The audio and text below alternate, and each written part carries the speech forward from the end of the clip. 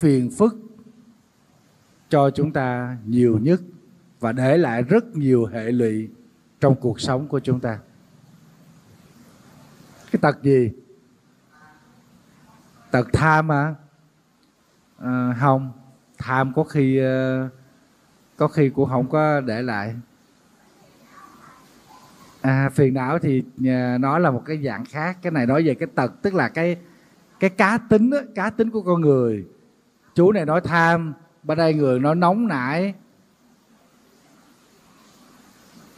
Có một cái bệnh khác, nó bao gồm cả tham, cả nóng nảy, bao gồm tất cả những thói hư tật xấu của mình. Bệnh đó bệnh gì? Không biết à? Thầy đảm bảo ai cũng có bệnh này. Ai cũng có, người già cũng có, người trẻ cũng có, đàn ông cũng có, đàn bà cũng có. Bệnh gì? Bệnh gì cơ? Trời ơi, con nói kiểu nó đụng chạm. Tại trong đây chỉ có thầy nói nhiều nhất à. Tự nhiên nó bệnh nói nhiều, nhỏ nói kỳ ghê. Bệnh gì? Bệnh cố chấp, phải không? Cho nên có người nói với thầy là con dễ lắm sao cũng được. Chính cái mà dễ lắm sao cũng được cũng là cố chấp. Và cái bệnh cố chấp này, quý vị nghĩ đến bao giờ nó sẽ giảm? Thầy có thắc mắc là hồi trẻ đó là chúng ta hăng say, chúng ta nhiệt tình, chúng ta bốc đồng cho nên chúng ta cố chấp. Nhưng mà đến khi lớn lên đó, có thể chúng ta sẽ bớt. Nhưng mà thực tế đó, thầy chứng kiến có một vài người càng già càng cố chấp. Cố chấp chặt hơn, gắt gỏng hơn. Phải không chú? Hôm nay thầy sẽ trình bày với lại quý vị một chủ đề xung quanh về cái cá tính cố chấp. Và nó là một bước cản lớn nhất cho chúng ta tiến xa trên con đường giải thoát qua chủ đề bỏ đi cố chấp.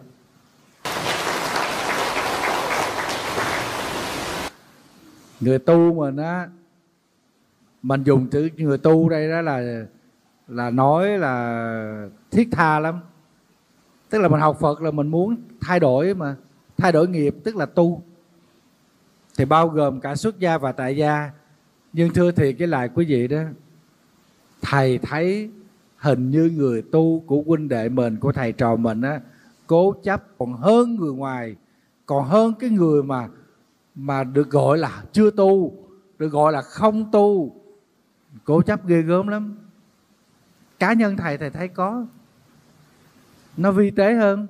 Là chẳng qua là mình muốn đánh bóng tên tuổi, rồi mình muốn giữ cái sĩ diện của mình làm ra vẻ lúc nào cũng hoan hỷ, thoải mái, cười rất là tươi. Nhưng quay lưng, xin lỗi, mặt thấy ghét.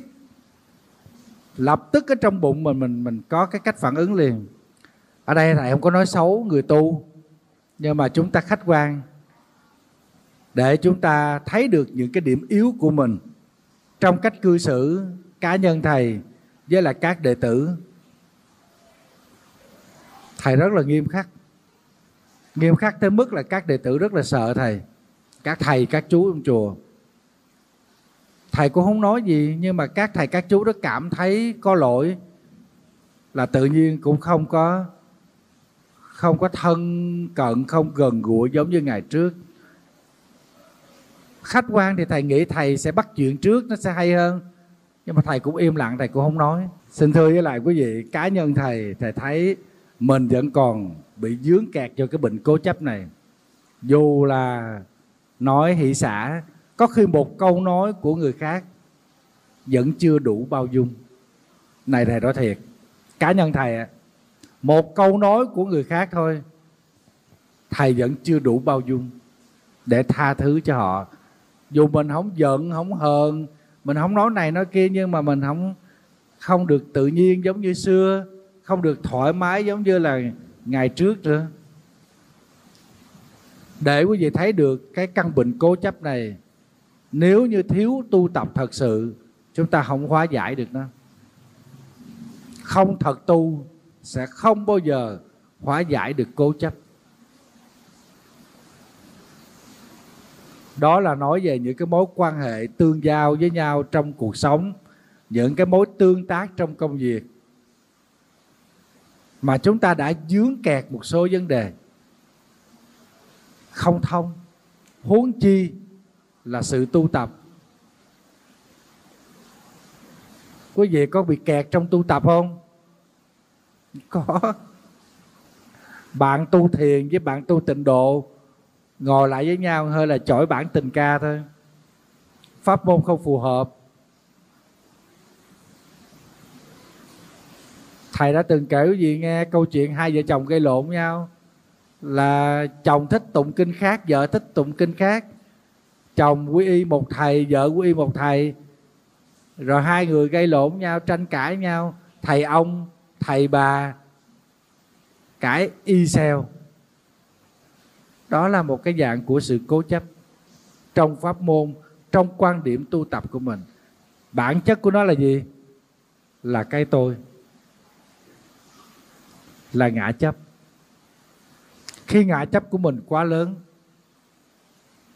cái tôi của mình nó quá lớn, thì chúng ta sẽ không có đủ bình tĩnh để nhìn lại cục diện.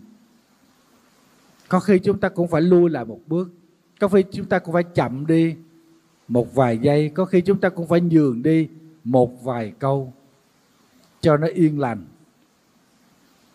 Nhưng chúng ta thì không đâu. Thiếu tu thì chúng ta muốn bảo vệ quan điểm cá nhân của mình, và ai cũng thấy đúng hết.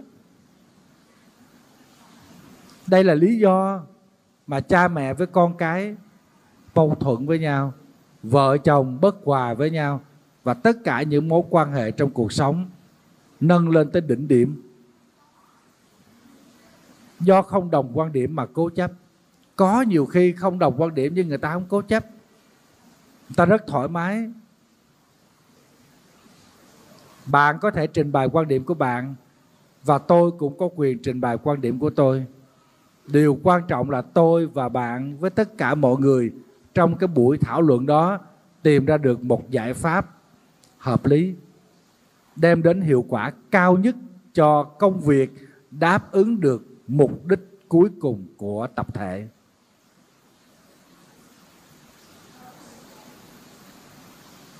Chắc chắn là không ai sẽ nhịn ai, không ai sẽ nhường ai, bởi vì quan điểm của ai cũng đúng. Nhưng chúng ta có mục tiêu rõ ràng, và chúng ta vì cái hiệu quả của công việc thì phải hết sức là bình tĩnh. Quan điểm cá nhân có, nhưng mà có người ta không cố chấp, người ta sẽ giải quyết công việc ổn. Trong nhà mình thôi, quý vị thấy là đã có những cái sự bất ổn do quan điểm bất đồng với nhau, huống chi một cái tập thể lớn. Ngoài cái công việc giảng dạy ra, xin thưa với lại quý vị là thầy cũng có tham gia công tác hành chính của giáo hội. Giáo hội là tập thể, mà tập thể của giáo hội đó được hình thành theo cơ chế tập thể, tập trung dân chủ, tập thể lãnh đạo, cá nhân phụ trách. Cho nên cái gì cũng tập thể quyết định. Và chính vì tập thể quyết định cho nên phải có cái sự quyết tâm để vận dụng trí tuệ tập thể. Chắc chắn không thể áp dụng cái mối sinh hoạt giữa thầy trụ trì với lại Phật tử của cái vùng miền núi với lại cái vùng đô thị được. Và ngay cả trong cái thời khóa sinh hoạt tu tập hướng dẫn cho Phật tử ở một cái chùa ở vùng quê với ở thành phố nó cũng khác. Ở quê thì quý vị biết có thể là sẽ thức sớm được, 3 giờ thức, 3 giờ rưỡi thức. Nhưng mà ở thành phố mà 3 giờ rưỡi thức, mà đánh chuông đánh mõ rầm rầm đó là xung quanh người ta ta phiền mình. Tại vì cái nhịp sống ở thành phố người ta thức khuya hơn, cho nên người ta dậy trễ hơn. Còn ở quê thì người ta ngủ sớm. Ở quê quý vị biết 8 giờ người ta ngủ hết rồi. Thầy có đi về quê thầy giảng, thầy thấy là 7 giờ là người ta rút vô nhà là tối thui hết rồi. 8 giờ là ngủ. Thì có thể là 3 giờ rưỡi người ta thức dậy. Cho nên phải quyển chuyển. Cái tính linh động trong Phật giáo gọi là phương tiện, tùy nghi hay tùy duyên. Và khi áp dụng được cái tùy duyên, tùy nghi này, chúng ta sẽ có cơ hội để soi rọi lại quan điểm cá nhân của chúng ta, và đừng bao giờ đóng băng quan điểm cá nhân để chúng ta không bị trầm kha trong căn bệnh cố chấp. Đây là một giải pháp rất hay của Phật giáo. Để kể quý vị nghe một cái câu chuyện. Có một cái anh nọ rất là nghèo. Hàng ngày đó anh mang thùng, anh cầm thao đi xin ăn. Hôm nào mà được no đó thì anh rất là vui. Anh thích lắm, anh sướng lắm.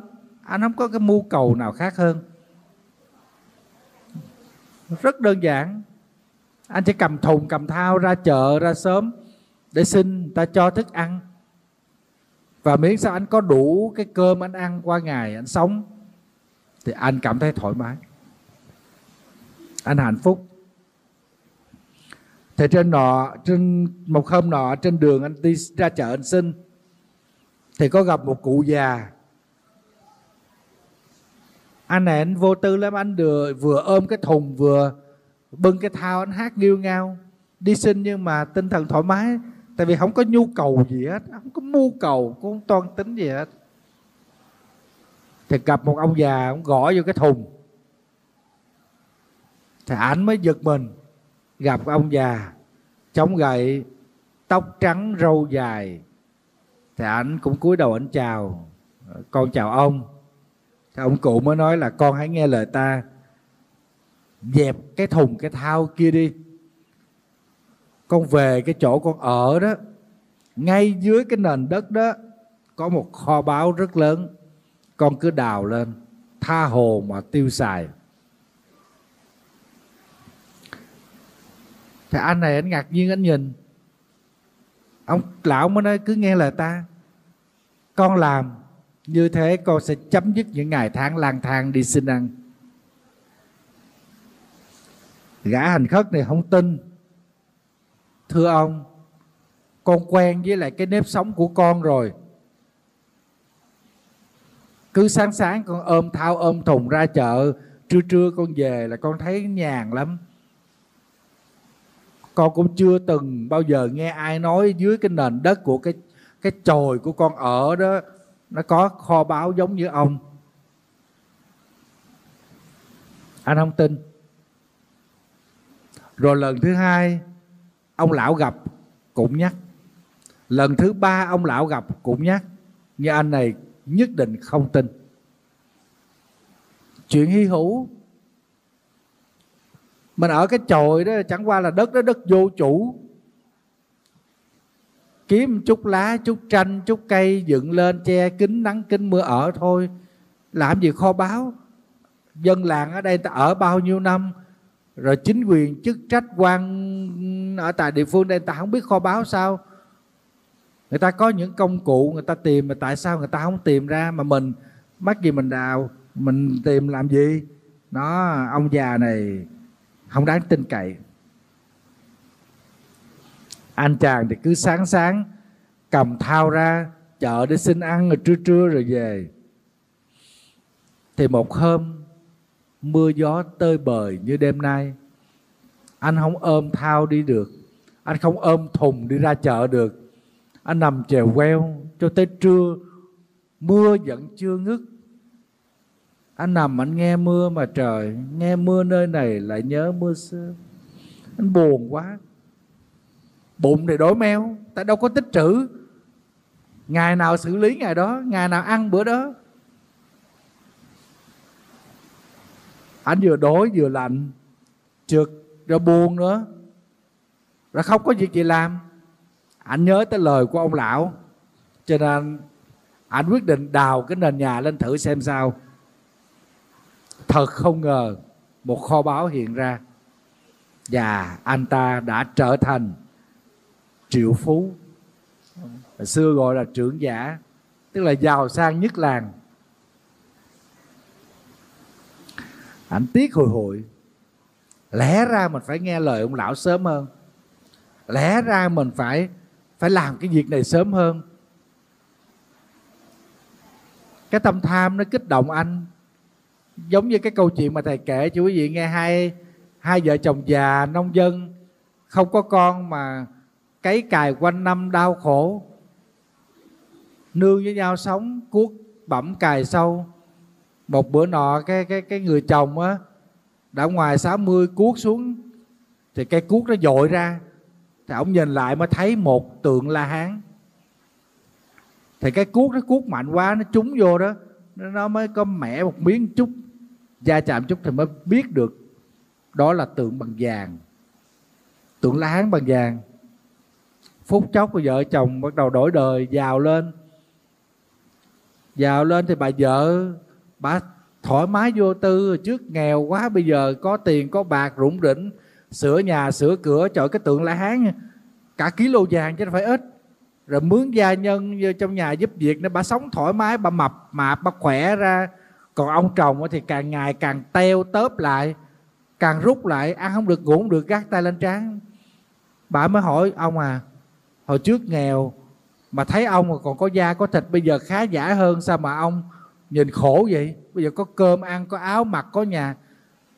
Ông chồng nói đàn bà không biết gì, tôi đang suy nghĩ về một kế hoạch.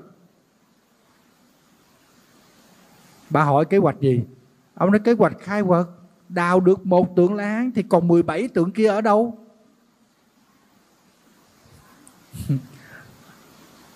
Trở lại câu chuyện của cái anh hành khất này, cũng giống như ông già đó. Tham. Mình cứ nghĩ rằng mình nghèo, mình ở đậu với cái chòi đó, mình đâu có làm gì được. Bây giờ có tiền có của, mình tiếc những ngày tháng qua. Mình đã đến ở đó mấy năm trời rồi, mà sao mình không chịu đào lên? Khổ ghê vậy.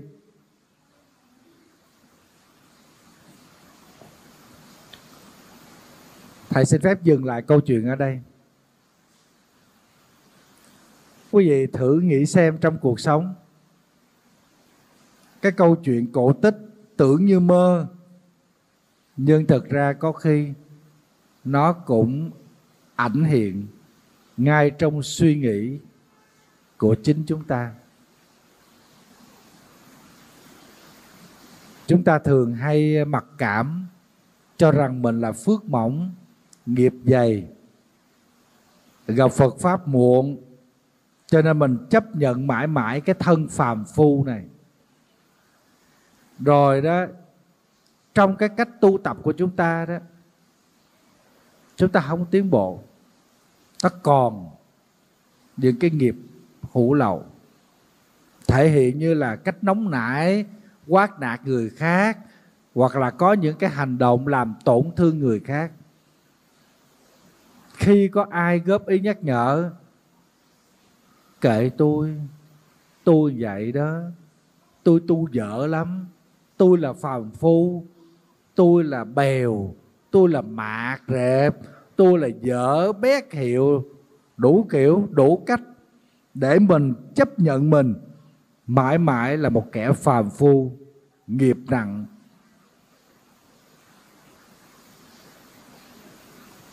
Khi mà chúng ta chấp nhận chúng ta là một phàm phu nghiệp nặng như thế, thì cái động lực mà để thôi thúc cho chúng ta tu tập, để chúng ta hướng tới bậc thánh, hướng tới giá trị giải thoát giác ngộ, nó sẽ mất đi.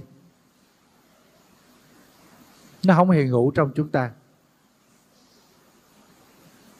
Thậm chí chúng ta còn chán nản, chúng ta bỏ liều, hoặc giả là chúng ta không dám mơ nghĩ tới cái chuyện mình sẽ giải thoát, nói chi tới cái chuyện sẽ thành Phật.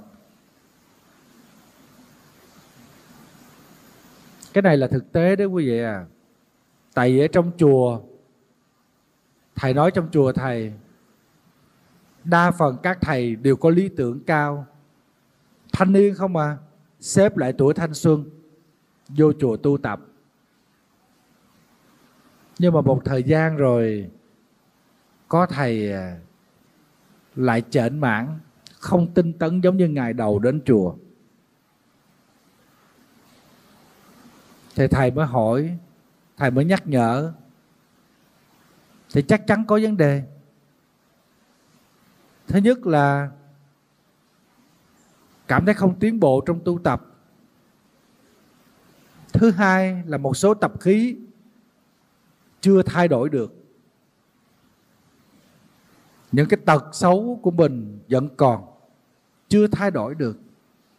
Rồi bị phạt, bị nhắc nhở. Mà chưa tới thầy nhắc nhở đó, ban quản chúng nhắc nhở thôi, thầy tri sự nhắc nhở thôi, là có khi là lẫy rồi, giận, buồn. Thầy thấy không đi ăn cơm chiều, thầy hỏi sao vậy? Dạ thưa sư phụ, con cảm thấy không khỏe. Thầy mới nói, thân không khỏe hay là tâm không khỏe vậy con? Thân thể vật lý không khỏe hay là lòng đầy bất an vậy con? Tại vì mấy cái bệnh này thầy có mà. Trong quá khứ thầy trải qua, thầy có bệnh này. Hôm nay trời nhẹ lên cao, tôi buồn chẳng hiểu vì sao tôi buồn. Thỉnh thoảng mình cũng buồn vô cớ vậy đó, buồn vu vơ vậy đó. Đó. Cái buồn, cái vui của mình nó thiếu tuệ giác, chúng ta không xử lý được. Cho nên mới có cái chuyện là chạy theo thời đại. Thấy người khác buồn mình cũng buồn, thấy mưa mình cũng buồn, thấy không? Thấy người khác vui mình cũng vui. Cái xu hướng của mình là như thế. Cho nên có thể nói tâm của mình rất nhạy, rất là nhạy. Chính vì cái nhạy này đó có thể giúp cho chúng ta dễ cảm nhận được giá trị của sự giác ngộ. Nhưng có khi cũng dìm chúng ta trong những cung bậc của cảm xúc tham đắm. Cho nên áo nàng vàng anh về yêu hoa cúc, áo nàng xanh anh mến lá sân trường. Mặc áo vàng áo xanh thì kệ nữa chứ, tào lao. Cái tâm hồn của con người là như thế. Thì phải xử lý cái tâm này. Tâm đó là tâm gì? Tâm tham ái, tâm tham chấp. Người ta thích uống nước chanh, tự nhiên về cũng bày đặt uống nước chanh. Người ta thích uống cà phê, mình cũng về uống cà phê. Người ta thích ăn lẩu, cái mình cũng ăn lẩu. Khổ ghê vậy. Ta không còn là ta nữa, mà ta là ai á. Người đó ở dơ, cái mình cũng ở dơ theo cho giống. Người đó xài hàng hiệu, cái mình cũng bắt chước xài hàng hiệu theo. Nhưng mà có thể nói tâm của chúng ta nó nhỏ nhặt từng chút của cái sự tham ái. Chúng ta không phát hiện ra đâu quý vị. Khó phát hiện lắm. Thì những căn bệnh này thầy đã có trải qua. Thầy mới động viên, thầy nói tu tập không phải một đời, không phải một ngày, mà tu tập là một quá trình được tiếp nối từ đời này qua đời khác với một chí nguyện cao cả. Đó là làm sao để hóa giải được tất cả những thứ phiền não gây rắc rối cho chúng ta trong cuộc sống này. Thì có thầy nói, sư phụ ơi, chắc con làm phàm phu mãi mãi không khá nổi. Trong huynh đệ đó cũng buồn với nhau, cũng giận nhau. Người này nói một câu, người kia nói một câu. Người ta nói vô tư thôi, cũng để bụng lại. Nó sư đệ con mà nó nói hỗn với con. Nó nói sư huynh nha, sư huynh coi lại sư huynh nha. Nó đâu có được nói vậy sư phụ. Rồi nói chứ bây giờ theo ý con là sư đệ con phải nói như thế nào? Thưa sư huynh phải quán chiếu lại tự thân sư huynh nè. Thầy cũng phải đặt nói hài hước, nói kiểu mà phá đi không gian căng thẳng. Nhưng rõ ràng người này đang bị rơi vào cái tư tưởng rằng mình không có khả năng để giải thoát. Tức là cố chấp mình là phàm phu, Con người từng đem thân năm quẩn cầu xin cuộc đời, từng chút hư danh bổng lộc, vinh hoa phú quý, quyền cao chức trọng. Tất cả những thứ danh bả cặn lợi đó, nó đã làm cho chúng ta đau khổ, sanh tử trầm luân, đời này qua đời khác. Vậy mà vui, thích, mãn nguyện, và còn nuôi cái ảo tưởng là đuổi bắt tiếp những thứ ảo ảnh đó.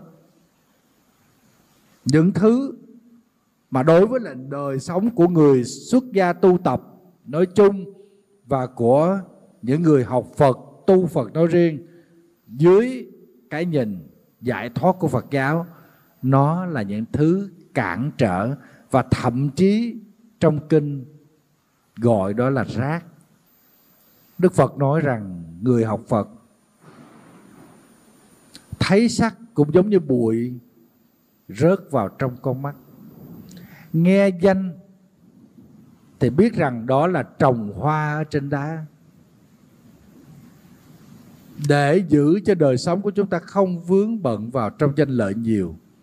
Ở đây là tại vì có cư sĩ tại gia và xuất gia, cho nên Thầy nói không vướng bận vào trong danh lợi nhiều. Chứ thực chất đã học Phật, đã tu Phật, chúng ta không vướng vào trong danh lợi thì mới giải thoát. Danh lợi cột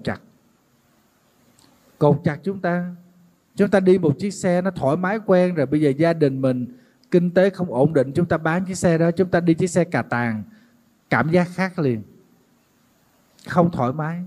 Trước đây chúng ta đi chùa, chúng ta gặp thầy trụ trì, chúng ta rất là tự tin, phải không? Là tại vì kinh tế ổn định, chúng ta cũng đi tới chùa, chúng ta dâng lễ phẩm cúng dường. Bây giờ nó không có được như xưa, cho nên chúng ta cảm thấy không thoải mái. Tư tưởng này nó chiếm lấy chúng ta và làm cho lòng của chúng ta không thoải mái. Cái không thoải mái có nghĩa rằng nó không ổn định. Không ổn định tức là có một chút bất an. Chính chúng ta bị dướng kẹt bởi những suy nghĩ của mình thông qua những phương tiện sống. Nó là danh, nó là lợi đó. Người ta khen mình trẻ đẹp thôi mình cũng thích, và ngược lại người ta chê mình già xấu thôi mình cũng cảm thấy không thoải mái, không vui. Cá nhân Thầy còn bị dướng mấy trường hợp này, thì Thầy nghĩ quý Phật tử bị là bình thường. Và trong cuộc sống còn đi kiếm tiền, còn tương giao với các cái mối quan hệ trong xã hội, thì cái vấn đề danh lợi nó bị ảnh hưởng ít nhiều trong đời sống tu tập của chúng ta. Cho nên quý Phật tử mà đi tới chùa, Thầy thấy những người Phật tử mà mặc áo đồ lam, đồ nâu đồ, thật ra Thầy đánh giá những người Phật tử này là tu học, có tiến bộ. Nhu cầu mặc đẹp nó là chung của tất cả mọi người. Nhưng mà quý vị đi tới chùa mặc bộ đồ lam, mặc cái áo tràng, đó là mình có một cái bước tiến xa trong cái sự tu tập của mình. Tại vì chúng ta cảm thấy không cần thiết. Cái nhu cầu mặc đẹp có nhưng mà không cần thiết. Không cần thiết phải mặc những cái đồ sặc sỡ đến chùa. Đồ lam vẫn đẹp, nó có cái nét đẹp của nó, chỉ cần sạch sẽ thôi. Đừng có dơ quá, đừng có hôi quá. Thầy thấy có người đi tới chùa Thầy chờ 3 ngày mặc có một bộ đồ thôi. Thầy phát hiện ra đi ngang, trời ơi, y như cái nồi canh chua. Xin lỗi, phụ nữ kiểu này ế sắc ế. Mà tới chùa làm công quả đó, Thầy thấy 3 ngày mặc có một bộ đồ thôi. Là sợ dĩ tại sao Thầy biết? Là tại vì cái bộ đồ đó nó có một cái chỗ giá ngay cái vai nè. Thành ra Thầy nhìn thấy không lẽ 3 bộ 3 ngày giá giống nhau, thì ít nhất cũng có bộ nghiêm, bộ nghỉ. Trời, 3 ngày mặc một bộ đi ngang chua quá. Thầy mới khéo léo Thầy nói với lại cái thầy quản lý kho đó. Thầy nói con hình như cái cô đó cổ lý do nào đó thầy cổ không có đồ, con lấy cho cổ 2 bộ. Đố quý vị đưa cô lấy không? Không. Dạ không, đồ con mặc con không mặc đồ của ai đó. Thầy gặp thầy nói thiệt không? Cả đời con có mặc đồ con mặc đồ ai? Thầy nói lúc chết rồi mặc đồ ai? Lúc chết đó người ta liệm đồ ai? Đồ gì người ta trồng vô sao con biết? Phải không? Thầy nói đi tới chùa phải sạch sẽ một chút. Cố chấp. Cái sự cố chấp đó nó sẽ làm cho chúng ta rất là phiền não. Ở đây sở dĩ mà nói nhiều về cái vấn đề sinh hoạt hàng ngày, chỉ có mấy chuyện quan trọng trong cuộc sống chúng ta, đó là ăn nè, mặc nè, ngủ nghỉ nè, đi dự tiệc nè. Tất cả những thứ đó nó là nhu cầu của cuộc sống. Và chúng ta là người Phật tử, chúng ta tu tập, chúng ta cũng biết cách. Trời ơi, đi đám tang quất cho bộ đồ đỏ chét, không giống ai hết. Có lần thầy đi đám tang cũng hẹn mấy Phật tử hẹn đi tới đó, thấy có một cô Phật tử mặc nguyên bộ đồ đỏ, trời ơi nhìn nó chói lọi luôn. Thầy nhìn thấy hơi lạ lạ, thầy cũng không nói. Xong về nhà thầy gọi điện, thầy nói con ơi, hình như con đi đâu rồi, con tạt vô con đi đám tang phải không? Thầy cũng hỏi khéo khéo, dạ không sư phụ, con đi đám tang mà. Thầy phải nói khéo, thầy nói mai mốt đi đám tang đó, lựa trang phục mặc cho nó phù hợp, hoặc là màu trắng, hoặc là màu đen, hoặc là cái màu nào đó nó trang nhã một chút xíu. Chứ ai mà mặc cái màu đỏ mà trời nó đỏ, mà đỏ tươi, cái màu đỏ cờ đó quý vị, mà nắng chang chang vậy đó, nhìn muốn lên Tăng Sông luôn. Ngồi với mấy cái rạp. Chưa kể đâu, đeo trang sức sặc sỡ luôn. Tại đi đám tang á, thì chúng ta cũng gỡ bớt trang sức ra. Tại cái chỗ đó chỗ đau buồn. Mình đi dự dạ yến, đi dự tiệc rồi kia có thể mặc đẹp, có thể dùng trang sức đẹp. Đó là cái người biết cách. Thật ra biết cách là biết cái gì? Biết hòa mình trong tư duy của truyền thống, của văn hóa, của lễ giáo. Và một cách cũng để cho chúng ta bớt đi những cái sự tham chấp vào trong những cái vấn đề gây phiền phức cho mình. Đó là ăn, mặc và ngủ nghỉ. Cho nên ở trong chùa đó có một cái câu mà được gọi là cái câu gối đầu giường của các thầy, mà tổ linh hữu dạy: tam thường bất túc. 4 chữ thôi. Tam thường tức là 3 thứ mà chúng ta thường phải bị bó buộc bởi nó. Đó là ăn, mặc và ngủ nghỉ. Lúc nào nó cũng không đủ. Chúng ta cứ mãn nguyện với nó. Chúng ta vui với những thứ đó. Chúng ta thích với những thứ đó.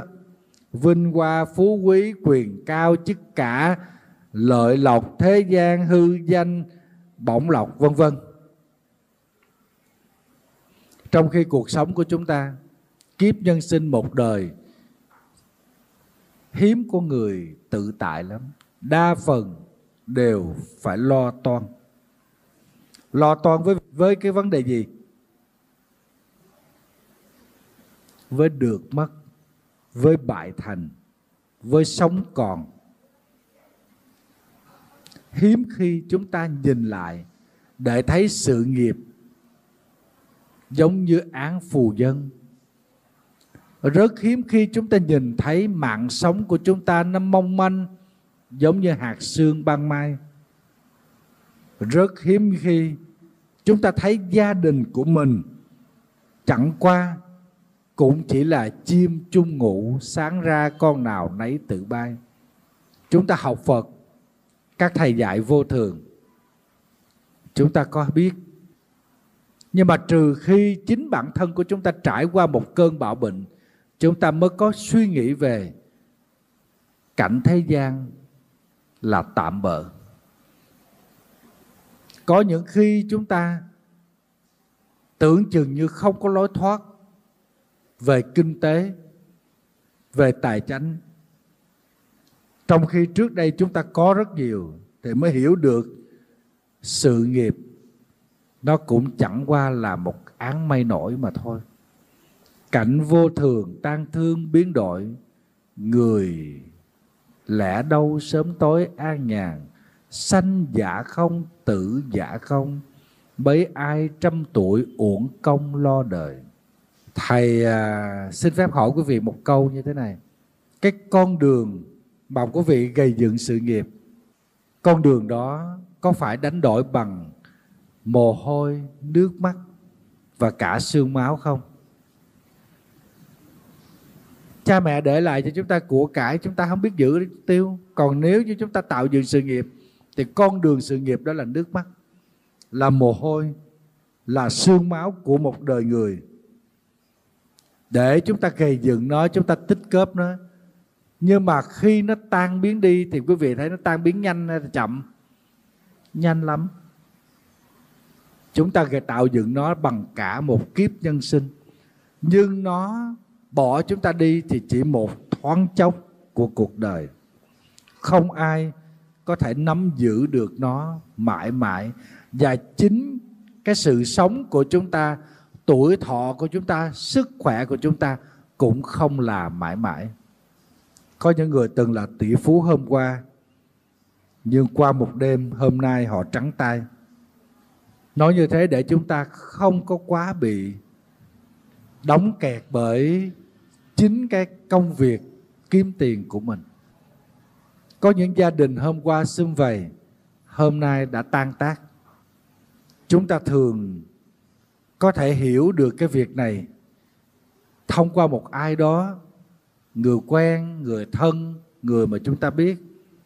Nhưng mà khi nó diễn biến ngay trên cuộc sống của chúng ta thì chúng ta mới hiểu được rằng gia đình, sự nghiệp không có gì là bất khả xâm phạm, mà chúng ta từ trước đến nay cứ tưởng rằng nó là vĩnh hằng.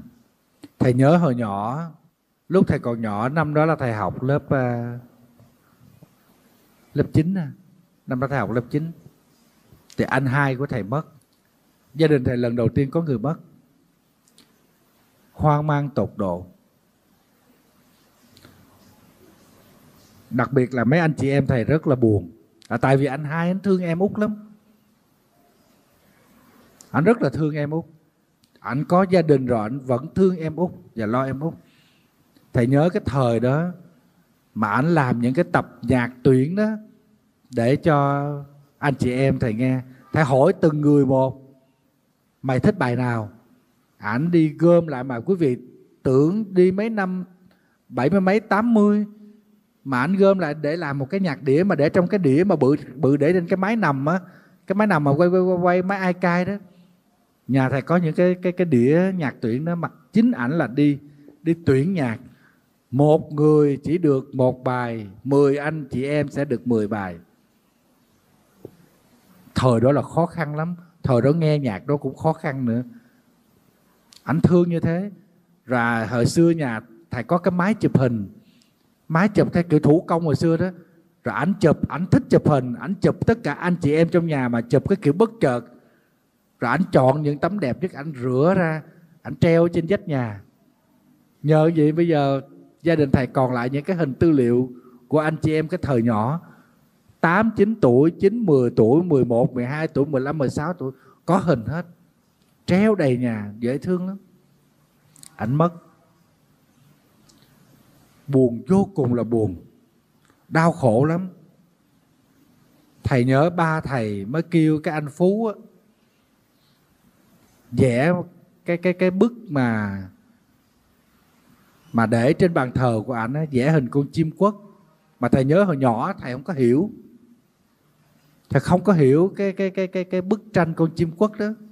Sau này thầy mới hiểu, chim quất là một loại chim sống thủy chung, một vợ một chồng cho tới chết. Nếu như đôi bạn đó mà một con bị chết thì con kia nó sẽ kêu hoài cho tới khi máu ở trong cổ trào ra rồi nó gục xuống nó chết. Nó chết rồi cái xác của nó còn bám trên cây đó, cái chân nó còn dính trên cành cây đó.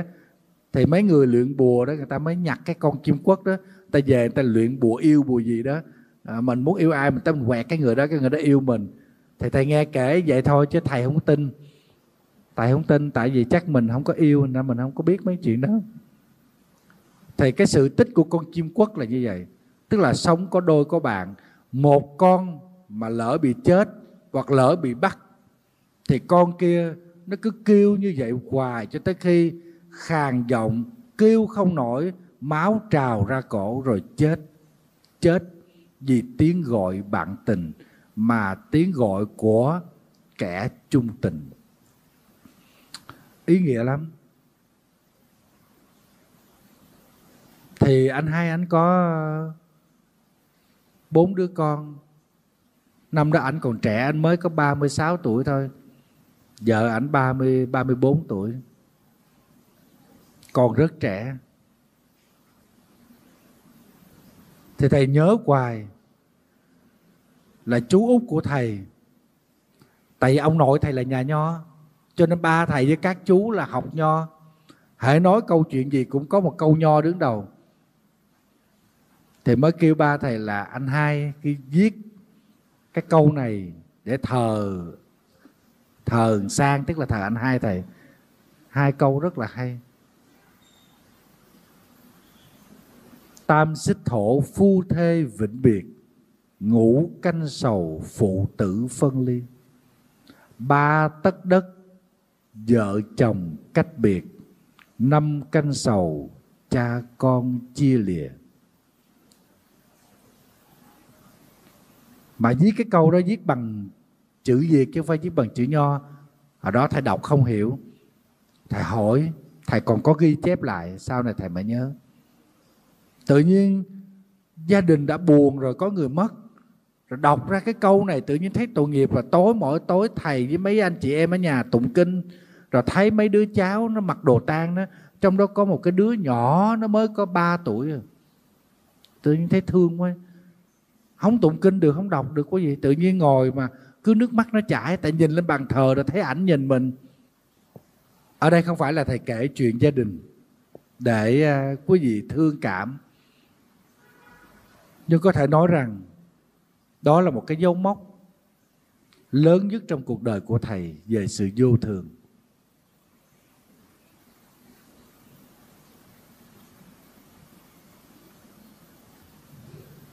Tại vì hồi nhỏ, tuy rằng thầy còn nhỏ nhưng mà cũng có những ước mơ. Và thầy nghĩ rằng là anh chị em thầy sẽ sống chung với nhau. Gia đình 10 anh chị em sống vui vẻ, thoải mái. Nhưng mà anh hai không còn. Đó là một tiếng chuông cảnh tỉnh về sự đổi thay trong cuộc sống.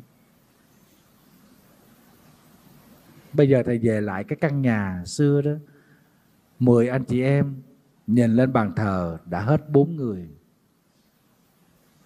Từng người một sinh ra và lớn lên ở căn nhà này, sống chung nó tình cảm lắm quý vị.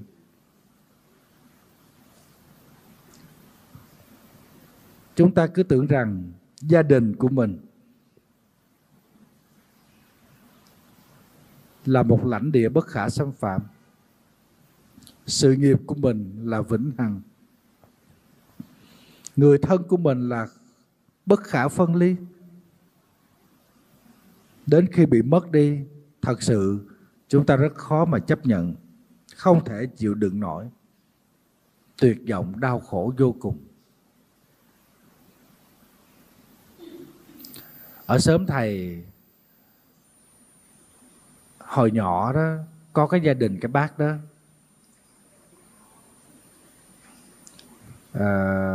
nói hồi nhỏ chứ thầy thực ra lúc đó thầy cũng lớn rồi, thầy học lớp 10 rồi. Thì quý vị biết á, là bác trai chết, ông không bệnh không hoạn gì, ông ngủ xong cái ông chết luôn. Thì dân gian người ta gọi là chết tốt, tức là không đau không đớn không bệnh gì. Cái làm đám tang quý vị biết, làm đám tang ổng mới vừa liệm ổng xong, qua ngày sau cái bác gái á, bà treo cổ bà chết. Thầy cũng chạy tới thầy coi đám tang đó, nhiều chuyện ghê thiệt. Thiệt là, nhưng mà hồi đó mình không có hiểu được hết cái nỗi đau. Sau này mới biết là bác gái bà không chịu được nỗi đau chia cách.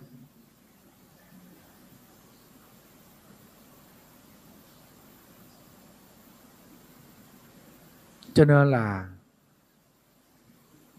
có những con người họ rất đau khổ Và họ bị dướng kẹt vào cái quan điểm của họ. Họ không chịu đựng được cái nỗi đớn đau tuyệt vọng cùng cực khi phải chia cách. Tất cả những thứ đó, nếu chúng ta nói rằng là ảo mộng, thì sẽ có một số người không chấp nhận. Gia đình mình, người thân xum vầy, tài sản mình tạo ra, tình cảm trong quyến thuộc, tất cả những cái đó sao gọi là ảo mộng? Sao gọi là không thật? Nó có mà. Trong gia đình có 3 thế hệ sống chung với nhau, có mâm cơm gia đình, có sự nghiệp được chắt chiu bằng công sức, rồi có những cái cách nói, cách chăm sóc nhau bằng ân tình. Cái đó là có thật. Và niềm vui trong chúng ta, nỗi hạnh phúc ở trong tâm của chúng ta, cái đó là có thật. Như vậy tại sao gọi là mong manh?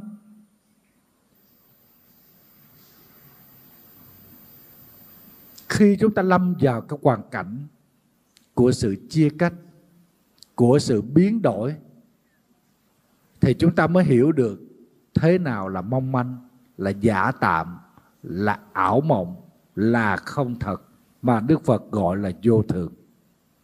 Nó có nhưng mình không chắc. Nó hiện hữu nhưng nó không tồn tại lâu dài. Chứ chúng ta nói rằng nó là ảo mộng, nó là không có, thì nhiều khi nó không đúng lắm. Cho nên Lý Bạch mới viết rằng: phù thiên địa giả, vạn vật chi nghịch lý, quan âm giả, bách đại chi quá khách, nhi phù sinh nhược mộng, vi hoan kỳ hà. Với những câu nói này, chúng ta tạm hiểu Lý Bạch viết rằng trời đất là quán trọ của muôn loài. Ngày tháng là lữ khách trăm năm lui tới viếng thăm. Kiếp phù sinh như giấc mộng, niềm vui thoáng chốc có là bao. Đời người hóa ra chỉ là một giấc chiêm bao, mê chi cho lắm rồi cũng phân ly. Cho nên thầy rất là thông cảm với lại Vũ Thành An ha, khi ông ta viết ở trong những cái bài không tên đó: thương nhau cho lắm rồi cũng xa nhau. Thương chi cho lắm chứ, thương chi cho lắm rồi cũng xa nhau. Vi hoan kỳ hà, Lý Bạch viết rất là hay. Vi hoan kỳ hà tức là vui lắm, nhưng mà ai biết được cái kỳ hạn của nó là bao nhiêu. Cái từ này rất là hay. Vi hoan kỳ hà. Hoan tức là niềm vui, vi tức là chúng ta đón nhận đó, làm được, đón nhận được cái niềm vui. Kỳ tức là cái kỳ hạn, kỳ hà tức là được bao lâu đây. Rất là hay. Phù sanh nhược mộng. Đời sống của con người nó nổi lên như là một giấc mộng, nó mong manh như là một giấc mộng. Cái chữ phù này có nghĩa là nổi. Phù sanh tức là cái kiếp sống nổi trôi, là chỉ cho cái kiếp phù du. Chẳng qua nó như là mộng. Cho nên người xưa nói nhân sanh như trường mộng là vậy đó. Đời người như là một giấc mộng dài.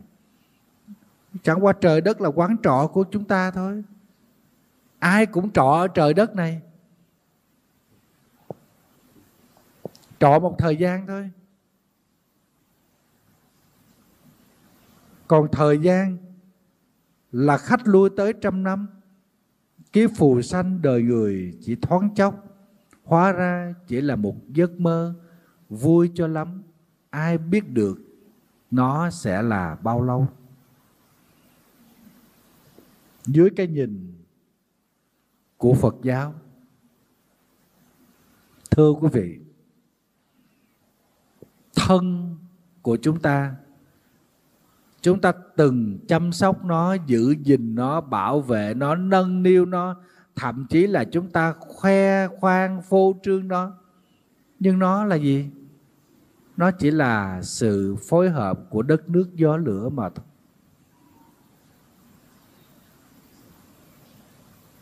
Chỉ cần một yếu tố mà nó bị lệch, nó bị trồi, bị sụt, lập tức cơ thể chúng ta nó khác rồi. Chất nước ở trong người chúng ta nhiều hơn là chúng ta thấy khác rồi, thấy không? Chất nóng, chất lửa nó nhiều hơn là chúng ta thấy khác. Chất gió nó nhiều hơn là chúng ta thấy cơ thể biến động khác rồi.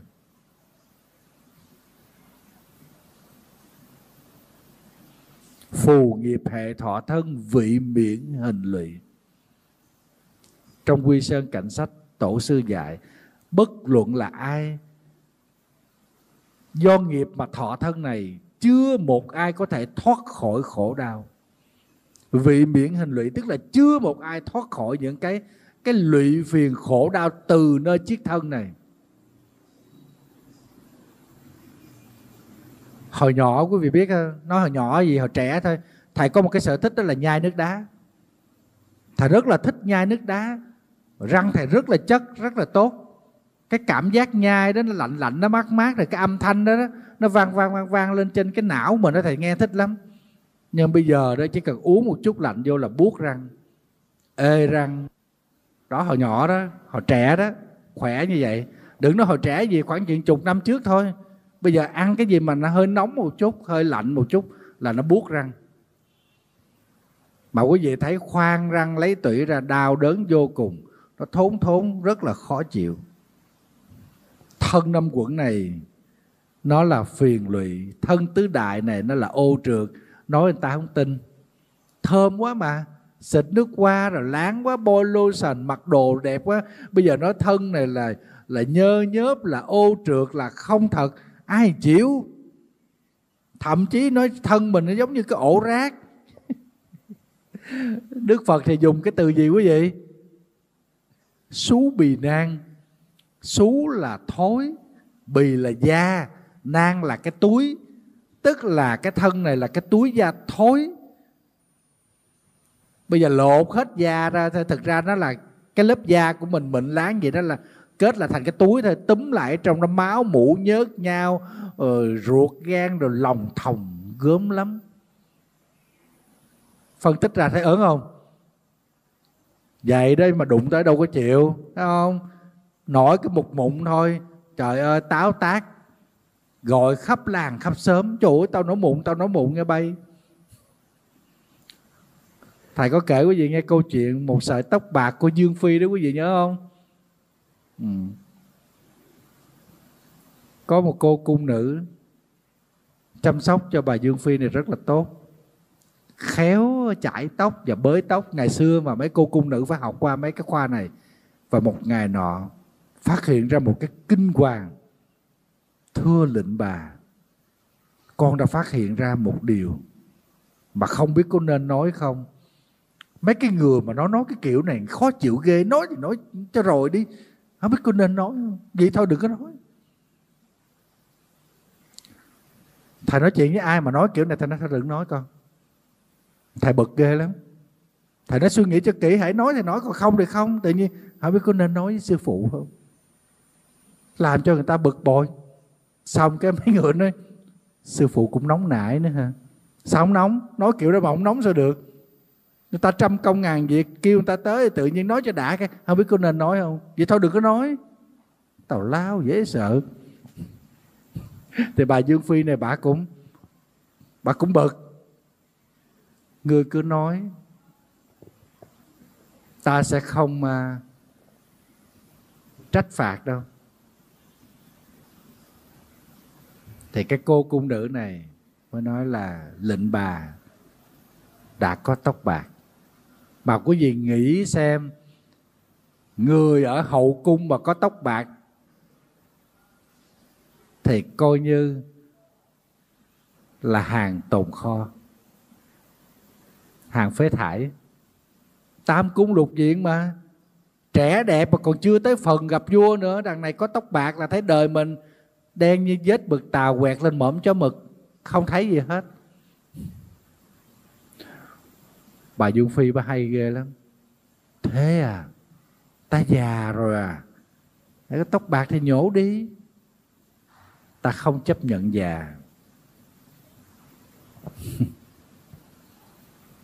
Vậy chứ có ai chê thầy già, thầy cũng đi vô soi gương đó quý vị. Mà cũng nhiều người lạ ghê, lâu lâu gặp thầy, trời ơi sao già dữ vậy, nói chi những câu nghe đau lòng lắm lận à, nghe buồn quá. Quý vị thấy không, Đức Phật nói rất là rõ đó. Câu nói đó Đức Phật nói với ai? Nói với Ma Ba Tuần khi hóa hiện ra thành một mỹ nữ tuyệt sắc, khỏa thân, đến uốn éo, dùng những vũ điệu để mà gợi tình trong đêm thiền định thứ 49 của Đức Phật khi sắp thành Phật. Và Đức Phật nói rằng ta đã biết được tất cả mọi thứ, chẳng qua chỉ là một đại gia thối thôi. Cho nên từ đó về sau, để răn nhắc các thầy tỳ kheo không có tham đắm vào trong cái thân của mình, quá chiều chuộng chăm sóc, Đức Phật nói chẳng qua đó là đại gia thối, để không bị cám dỗ. Rồi Đức Phật phân tích cái thân ngũ uẩn 5 thứ đều là không sạch. Thế là các thầy tỳ kheo lại cực đoan cho rằng thân không sạch, cho nên bỏ, lấy dao đưa ông kia, ông giết tôi đi, tôi gửi y bác lại cho ông. Xảy ra thảm sát, 30 mấy thầy tỳ kheo bị giết chết. Là tại vì chán cái thân này không thật rồi, thân này dơ rồi, thân này là cũ, là bãi rác rồi, đủ thứ hết. Đức Phật mới cho rằng đây là những người thiếu hiểu biết. Ta dạy rằng thân này là không sạch, quán bất tịnh để đối trị với tham dục. Quán thân không sạch để không chìm đắm trong những ái nhiễm mà các thầy là không biết. Lại đi bỏ thân này. Thân này là phương tiện, muốn đi đến Niết Bàn cũng phải có chiếc xe, cũng phải có phương tiện của chiếc thân này để đi. Nó bây giờ quý vị thấy không, mình học Phật, mình nói thân ngũ uẩn này là triền phược, là nhiễm ô, là bãi rác, là không sạch. Làm sao?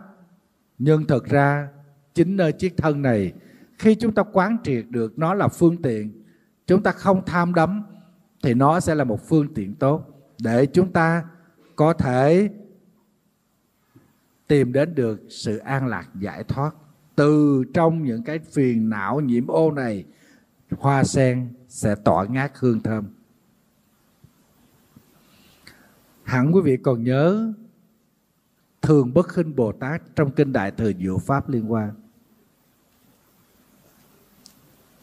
Bồ Tát gặp ai, đi đâu Ngài cũng cúi đầu chào những vị đó và nói rằng tôi không dám khinh người, người là một vị Phật tương lai. Chúng ta là phàm phu, chúng ta có rất nhiều nghiệp. Do nghiệp chúng ta tạo cho nên chúng ta mới đầu thai. Cái này là chắc chắn. Chỉ có Bồ Tát là do nguyện lực mà đi tái sanh. Còn chúng ta là do nghiệp lực mà đi đầu thai. Chúng ta không chọn được, chúng ta không chọn lựa được. Quý vị biết là thầy có từng đi đến những cái nơi có thể nó rất là khổ, không ai mướn làm hết. Bà con ở miền Trung mình, những cái vùng ở Nghệ An, ở Hà Tĩnh, thậm chí Quảng Nam, Quảng Ngãi, không ai thuê mình đi làm, mà một ngày có 30.000 tiền công thôi. Không ai thuê luôn, không làm gì được. Vậy mà họ vẫn ở đó. Cuộc sống rất là mong manh. Thầy nói mổ ruột thừa thôi cũng là cả một vấn đề. Bị đau ruột thừa thôi, phải chở tới cơ sở y tế là đi xa lắm, có khi đi mấy chục cây số, đi đường núi. Họ vẫn ở đó.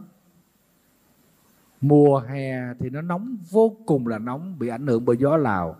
Mùa đông thì lạnh, rất là lạnh. Vậy họ vẫn sống. Điều đó để chúng ta thấy được rằng cái nghiệp dẫn chúng ta đi tới vùng đó, chúng ta sanh ra ở đó, chúng ta sống ở đó. Và có một cái gì đó bó buộc chúng ta, níu giữ chúng ta không thể rời được cái nơi đó. Cái đó là cái nghiệp. Nghiệp dẫn chúng ta đi thọ sanh. Chúng ta không chọn lựa được. Chỉ có Bồ Tát là do nguyện lực đi thọ sanh. Cho nên các vị Bồ Tát có thể tự tại ra vào ba cõi, đến nơi này độ sanh. Độ sanh xong các ngài đến cảnh giới khác, vẫn giữ cái tâm như bất động của mình. Nhưng dù chúng ta là phàm phu, chúng ta có nhiều nghiệp như thế, nhưng chính chúng ta nếu như tu tập, hoa sen vẫn nở. Vẫn nở ngay trong lò lửa. Hoa sen vẫn nở ngay trong bùn nhơ. Và câu nói của Thượng Bất Khinh Bồ Tát khẳng định rằng chúng ta là một vị Phật của tương lai. Trong Kinh Niết Bàn, Đức Phật cũng nói như thế. Ta là Phật đã thành, các ngươi là Phật sẽ thành. Trước sau một tấm lòng. Bồ Tát Thường Bất Khinh bị nhân thế xua đuổi khinh khi, ngài vẫn xin làm đồng hành. Các vị Bồ Tát, các vị Phật khuyến khích chúng ta tu tập, hướng dẫn chúng ta tu tập, chỉ dạy cho chúng ta tu tập, mong một mục đích duy nhất, đó là chúng ta đừng làm gã hành khất dại khờ, cố chấp vào quan điểm cá nhân của mình, để chúng ta có cơ hội mở ra một cái kho báu ngay trên mảnh đất khô cằn của tự tâm chúng ta. Nếu bước qua được cái sự cố chấp, đập phá được quan điểm cá nhân, chúng ta sẽ có cơ hội để đón nhận những mùa sen ngát hương ngay trên những vũng bùn của thân năm quẩn ô trượt, của đời sống đầy nghiệp chướng này. Chúng ta hiểu được tất cả những gì mà có thể thấy, có thể nghe, có thể biết, có thể cảm nhận trong cuộc sống này đều là hư vọng. Trong Kinh Kim Cang, Đức Phật khẳng định như thế: phàm sở hữu tướng giai thị hư vọng. Tức là những gì chúng ta có thể biết, chúng ta cảm nhận được, nó đều không thật. Nó là hư ngụy. Chúng ta biết để làm gì? Để chúng ta dừng lại cuộc rong chơi tham ái của mình. Chúng ta không còn tham chấp. Không còn tham chấp thì cái tôi nó không có bám sâu gốc rễ. Khi cái tôi mà nó không còn bám sâu gốc rễ nữa, thì chúng ta sẽ dễ dàng tiếp nhận được những tư duy mới, thay đổi suy nghĩ của mình. Và dần dần chúng ta không còn cố chấp. Chúng ta có quan điểm cá nhân, có chánh kiến, nhưng chúng ta không cố chấp. Thí dụ như vấn đề làm từ thiện, vẫn có một vài cá nhân không ủng hộ việc làm từ thiện. Họ cho rằng là mình làm từ thiện là mình tập hư cho những người làm biếng. Tức là chúng ta tiếp tay với những cái người mà lười lao động. Vâng, đó là quan điểm của bạn.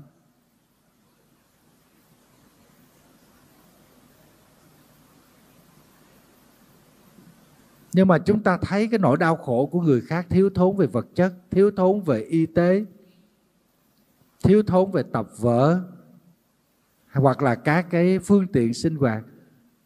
Chúng ta tới, chúng ta trợ duyên, chúng ta giúp đỡ bằng cái tấm lòng của con người đối với con người, muốn chia sẻ, khuyến khích họ hãy tự tin lên để làm ăn, để kiếm sống, để cải thiện cuộc sống, để cải tạo gia đình cho nó tốt hơn.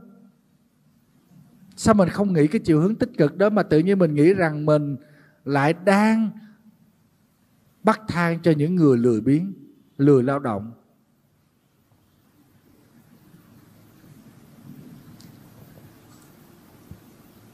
Khi chúng ta hiểu được cuộc sống là giả, các pháp là không thật, thậm chí cảm xúc của chúng ta cũng chỉ thoáng qua, và những cảm thọ về vui buồn cũng không là mãi mãi, thì chúng ta sẽ giảm bớt đi những cuộc rong chơi của mình.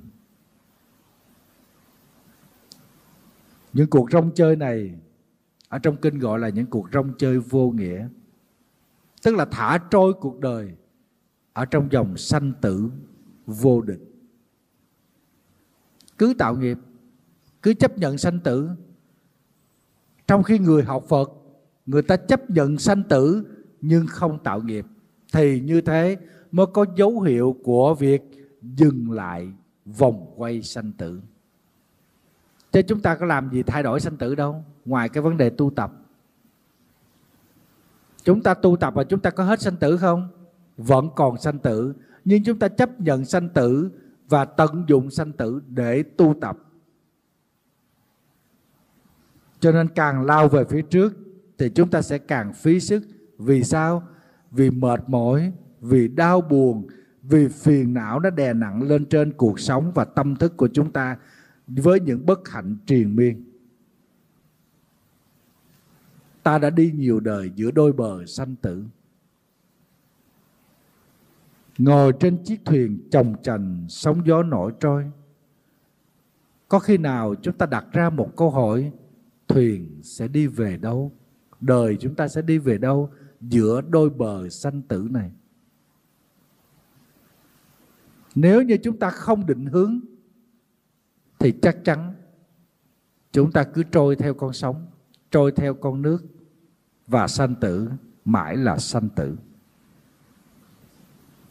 Cứ nước trôi lên thì thuyền chồng chành trôi lên, nước trôi xuống thì thuyền nó chồng chành trôi xuống.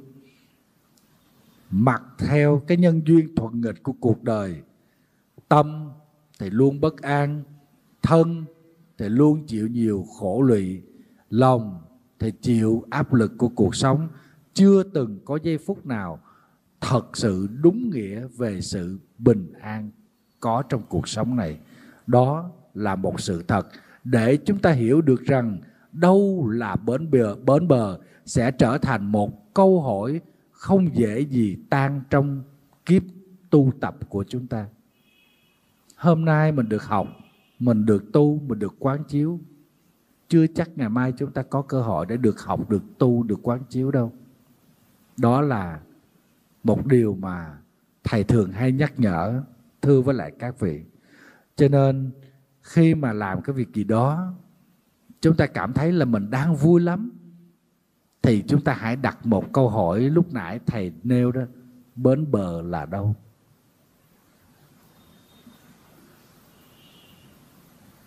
Mình mong manh lắm, mình bé nhỏ lắm trong cái dòng đời nghiệp lực, không có biết trôi về nơi nào. Sở dĩ Thầy nói dài dòng như thế, để cho chúng ta thấy được rằng là đã quá lâu rồi chúng ta bỏ quên đi cái kho báu của mình. Chúng ta không biết cách đào xới để tìm ra cái kho tàng này. Cho nên mãi mãi chúng ta không trở thành cái người giàu có về tâm linh, người an lạc về đời sống nội tâm của mình. Chúng ta không biết cách để khai quật cái tài sản này. Chúng ta dừng lại quá lâu ở các hóa thành, giống như trong Kinh Pháp Hoa. Chúng ta có tu tập một chút, chúng ta có niềm vui một chút, chúng ta dừng lại ở đó lâu quá. Chúng ta có sự nghiệp một chút, chúng ta có tình yêu một chút, chúng ta bám trụ vào đó. Và tất cả những cái bám lại đó, nó sẽ níu giữ chúng ta không thể tiến xa hơn, không thể nào đi thêm được nữa. Mình dại khờ, từ chối những cái hạnh phúc bình dị, những niềm vui đơn sơ luôn có mặt trong đời sống của chúng ta. Thí dụ, sáng ngủ thức dậy mở mắt ra, vui không? Vui, còn sống. Quý vị biết có nhiều khi Thầy nằm mơ, Thầy thấy Thầy chết đó quý vị. Thầy thấy đám tang rõ ràng luôn, giật mình thức dậy biết còn sống mừng luôn. Sáng mình ngủ thức dậy, mình dung vai, mình ngáp một cái, mình bước xuống giường, trời ơi bữa nay tôi còn sống. Vui không? Vui. Vậy mà sáng thức dậy bắt đầu thở dài, ngộ không? Rồi mình xuống, mình xỏ chân vô dép, mình đi lại, mình vui không? Vui. Tại vì có người nằm, nó nằm luôn, nó không ngồi dậy nổi nữa. Còn đi được mà không vui, giả bệnh, vậy không nổi, mệt quá. Trời Phật ơi, khỏe gần chết thì cứ ngồi vậy đi, niềm vui không tận hưởng đó. Rồi mình đi súc miệng, mình đi rửa mặt, mình vui không? Tại vì có người cũng thức dậy, nhưng mà người khác phải súc miệng rửa mặt cho mình, tay chân không cử động được, không làm được. Tới uống một ly nước lọc, hoặc giả là mình pha một chung trà chúng ta uống, vui không? Vui. Rồi xuống nấu bếp, chúng ta cảm thấy chúng ta còn cơ hội để chúng ta làm những cái điều ý nghĩa cho người thân mình trong gia đình. Đó là một hạnh phúc, đó là niềm vui. Vậy mà luôn miệng cứ rên, cứ than, cứ phiền, cứ trách. Tất cả những niềm vui đó là có thật trong cuộc sống, ở bên cạnh chúng ta.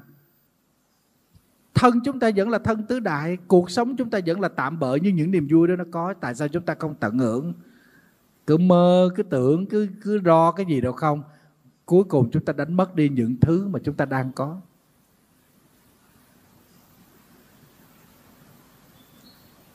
Ở trong nhà thiền gọi cái đó là hoạt dụng thi vi, tức là những cái niềm vui nho nhỏ ngay trong cuộc sống thường nhật của chúng ta.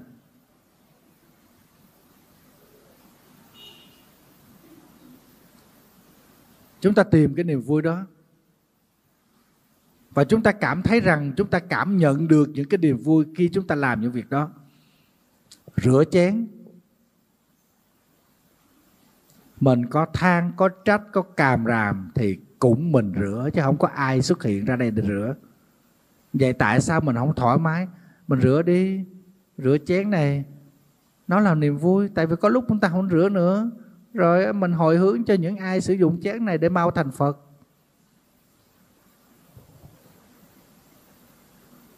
Con rửa chén này cầu cho chúng sanh, nếu dùng chén này sẽ mau thành Phật. Tự nhiên lòng mình thoải mái. Tại vì mình cằn nhằn là mấy đứa này nó làm biếng quá, nó ở dơ quá, nó ăn rồi nó không rửa chén, để 2-3 ngày không rửa. Mẹ già rồi cũng bắt mẹ rửa nó hả bay rồi kia, là tự nhiên mình đánh mất đi cái niềm vui khi rửa chén. Phải không quý vị? Bất kỳ làm cái gì, khi chúng ta cảm nhận được niềm vui, tất cả những việc đó đều rất có ý nghĩa. Chúng ta tận hưởng được niềm vui trọn vẹn thì chúng ta có thể làm việc đó năm này qua tháng khác, chúng ta không mệt, chúng ta không phiền. Thân mình là thân tứ đại vô thường. Tứ đại nó hợp lại đất nước gió lửa, chỉ cần một thứ nó không vừa bụng thứ kia thôi là nó kiếm chuyện rồi. Vậy mà thức dậy được dung vai, được ngáp, được cười, được nói, được xỏ chân vô dép, được đi rửa mặt, đánh răng, súc miệng, pha trà uống. Trời ơi, còn gì hạnh phúc hơn. Tâm Phật chiếu soi ở trong ta, từng ngày một, nên ta có thể thấy được vạn vật là vô thường. Vô thường đi qua trước mắt chúng ta, ngay chính hơi thở của mình, cuộc sống của mình. Thế thì những thứ mà chúng ta nắm bắt bấy lâu nay, một mối tình tan vỡ, về những đứa con, về sự nghiệp, những thứ đó nó có sẽ là mãi mãi với chúng ta hay không? Chúng ta nhận chân được quán trọ chốn dương trần mà chúng ta đã ở thì cũng phải có lúc rời đi. Chiếc thân này cũng chẳng qua là một chiếc xe, một cái phương tiện, rồi tới lúc nó cũng sẽ mục rã. Và thời gian thấm thoát trôi đi, chẳng qua cũng chỉ là khách trần lưu luyến đối với là kiếp nhân sinh giả tạm mà thôi. Duy nhất cái nhận chân được những niềm hạnh phúc trong cuộc sống ở bên cạnh chúng ta, đó là một loại tri giác rất đặc biệt, lặng thầm, vô nghiêm, vô ngôn, được so sánh như là một viên ngọc mani mà Đức Phật muốn chúng ta hằng khai quật cái kho báu này. Cái mà chúng ta hay nhận biết, điều cái giác tánh mà chúng ta hay nhận thức được về cuộc sống, về cảm thọ, nó thật sự là châu báu. Chỉ cần nhận ra nó, ta trở thành người giàu có vô lượng. Không cần phải đi mót từng xu, không cần phải đi bòn từng lon gạo. Quan ải rất hiểm yếu, thắng hay thua ở chỗ nhớ hay quên mình là ai.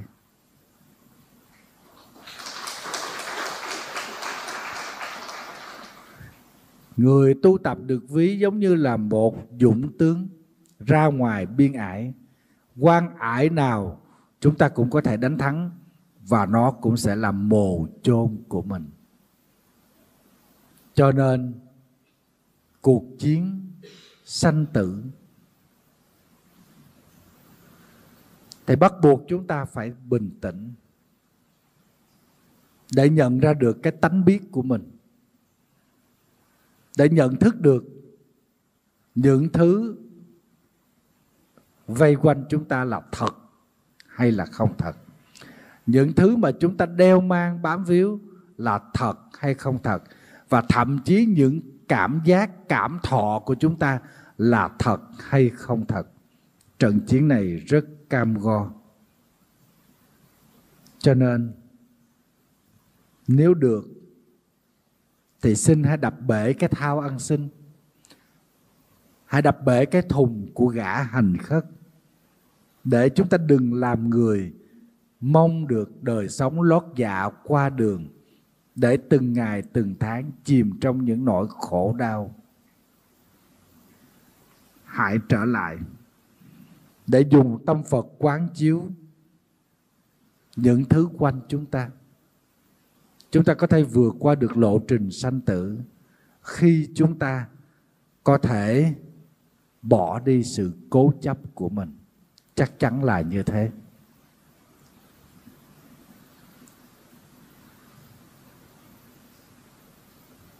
Con đường sanh tử này đòi hỏi chúng ta phải có dũng khí, phải có lực nhẫn nhục, dũng khí vô song, nhẫn lực phi thường. Thiếu đi ý chí và trí tuệ, chắc chắn chúng ta sẽ không làm nổi. Phát tâm tu hành là chuyện tu hành của lũy kiếp, nhiều cam go, nhiều chướng nạn. Chuyển mê khai ngộ, chuyển phàm thành thánh, nhất định chúng ta phải tâm tâm niệm niệm, không thể xem thường, không thể bỏ qua. Cho nên không có cái chuyện mặc áo tràng cho vui, đi chùa theo phong trào, hay là làm từ thiện, ăn chay kỷ niệm. Không phải. Nó là những tiếng nói xuất phát từ sâu thẳm trái tim của chúng ta. Bến bờ là đâu?